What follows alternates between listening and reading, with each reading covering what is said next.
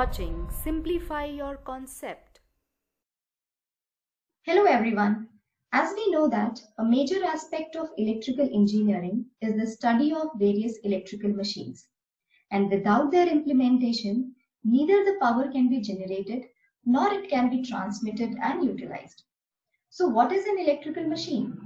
An electrical machine basically deals with energy conversion either from electrical to mechanical or from mechanical to electrical. So in today's video, we will discuss about DC machine. And this is the fourth module of basic electrical engineering subject, and it is divided into two units. The first one is the DC generator and the second one is DC motor. And as we know that a DC generator is an electrical machine which converts mechanical energy into electrical energy, and DC motor is the machine which converts electrical energy into mechanical energy. So without further delay, let's start the video with DC generator. Following are the topics that will be covered in this DC generator. The first topic is the construction of the DC generator, or basically the DC machine, we could say. Principle of operation of the DC generator, and then we will see how to get the EMF induced in the DC machine and what is the expression of it. Then later we will see what are the different types of DC generator and followed by the applications of DC generator. So let's start with the construction of the DC generator. So basically, as we know that a DC generator or a direct current generator is an electrical machine which converts mechanical energy into electrical energy. And it has majorly following parts. So we see here, first part of the machine is called as the yoke. As we can see here, this is the constructional detail of the DC machine, or I would say a cross-sectional view of the DC machine. I am calling it as a DC machine because the construction of DC generator or a DC motor is same. So the same construction features is utilized for both the types of machines. So the first part, as you see here, it is the outermost cover of the machine, which is called as the yoke. Major part of the DC machine is called as poles. So here, this part, which we can see here, this is the part. So here, 4-pole, this is a 4-pole machine. And then again, pole has two different parts. One is called as the pole core and the pole shoe. Then we have the field windings, which is represented here as F1 and F2. So these are the basically windings which are put on the poles, which are placed on the poles. Then we have the armature. So the inside the pole, we place the armature. So this is the armature. And armature is again further classified into two parts. One is called as the armature core and the other one is armature winding. So the circular thing which we see, it is the armature winding. And they are placed in armature slots. Then we have one more important component in the DC machine called commutator here. So this part is commutator. And then we also have brushes. So here there are two brushes used. And then inside finally we have the shaft.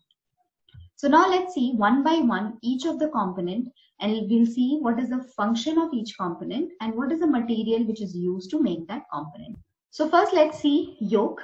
As I have told, this is the outermost cover of the yoke. Here is the one picture given of the yoke. So the function of the yoke is, it basically gives the necessary mechanical strength for carrying the magnetic flux given through the poles. So as we know that the field windings we are placing on the poles, and then when the current flows in the field winding, the poles will basically behaves as electromagnetic poles, and then they will produce the magnetic flux. So that magnetic flux should be given some strength so that they flow inside the machine, and that mechanical strength is given by the yoke. It also protects the different insulating parts of the machine from various harmful atmospheric elements. Okay, so these are the two functions of the yoke. And the material which is used to make the yoke could be a cast iron or silicon steel.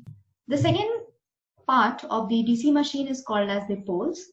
And as I told, that poles are basically divided into two parts. One is called pole core and second one is called pole shoe. So the figure here we can see here, this part is called as the pole core, and the down part, which is a stretched out part, is called as the pole shoe. So let's see what are the function of pole core. So basically the pole core carries the field winding that are necessary to produce the flux.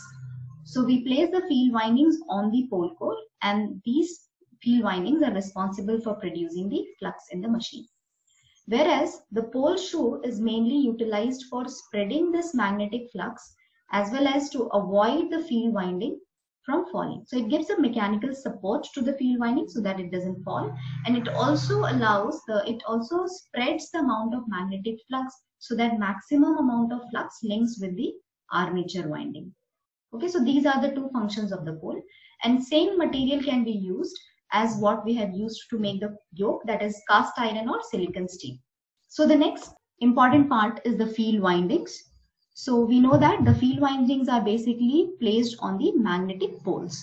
So here the field windings are shown. So these are basically the poles. This part what you see, these are the poles, and these are the field windings. So what does the field windings does? Basically they carry the current so that the poles will behave as electromagnets and hence produce the necessary amount of flux. Okay, so when these field windings will carry current, the poles which are basically magnetic in nature, they are made up of cast iron or silicon steel. So they will start behaving as electromagnets, and hence they will generate the necessary amount of magnetic field or flux. So as we know, the windings are generally made up of copper. So that's the best material which is used to make this field winding. The next important part of the DC machine is the armature. So we say that armature, again, it is divided into two parts. One is the armature core and the other one is armature windings. Okay, so here what we see here, this is the armature core. This part is the armature core, and these are the armature windings, and these are the slots in which we place the armature windings. So what is the function of armature core? Armature core provides house for the armature winding that are placed in armature slots. Okay. So in the internal periphery, we have the slots, and inside the slots, we place the armature windings.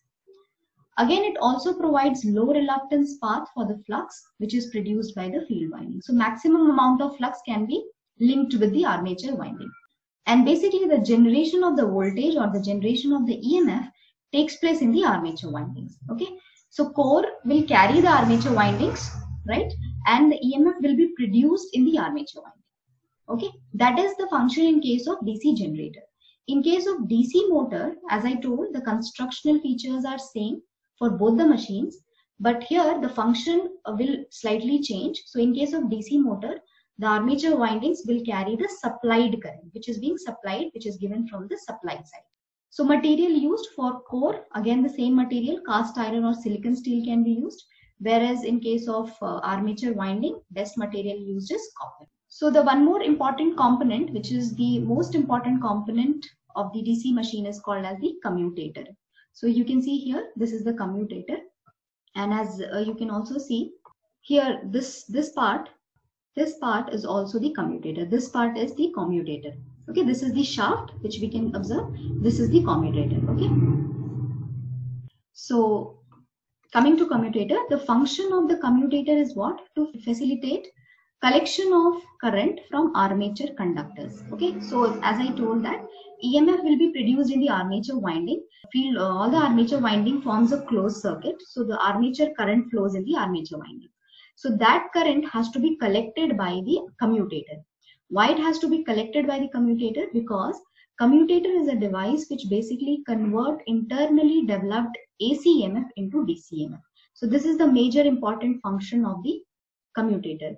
So as we know that EMF induced, any EMF which is induced, it's an AC voltage which is induced. Okay, but as I'm talking about DC generators, so the output what we want, we want a DC output. So here that AC EMF which is generated internally has to be converted into DC EMF. That conversion happens with the help of commutator. And it also, in case of DC motors, what is the function of commutator? It produces unidirectional torque in case of the motors. As we know, the motors, basically the output is mechanical output. So that is nothing but torque. So it produces a unidirectional torque in case of DC motors. Okay. So again, here also the material which is used is the copper segment. So here we don't use copper windings, we use copper segments, and there is an insulation which is used called mica insulation. So you can see here, this is the copper segments which are used, and this is the mica insulation. One more important component we have in the DC machine is called brushes. The function of brushes is to collect current from commutator and make it available to the stationary external circuit. Okay, so we usually have the brushes which are made up of a soft material called carbon. Okay, and what does it do? Whatever the current which is produced, which is being there in the commutator, that will be taken from the brushes and then it will be made available to the stationary external circuit. So basically the output is taken from the brushes. So here you can see here, this, if the commutators are this, then the brushes will be placed on the commutator. So this is all about the construction of DC machines. So that's all for today. Thank you for watching and see you in the next session.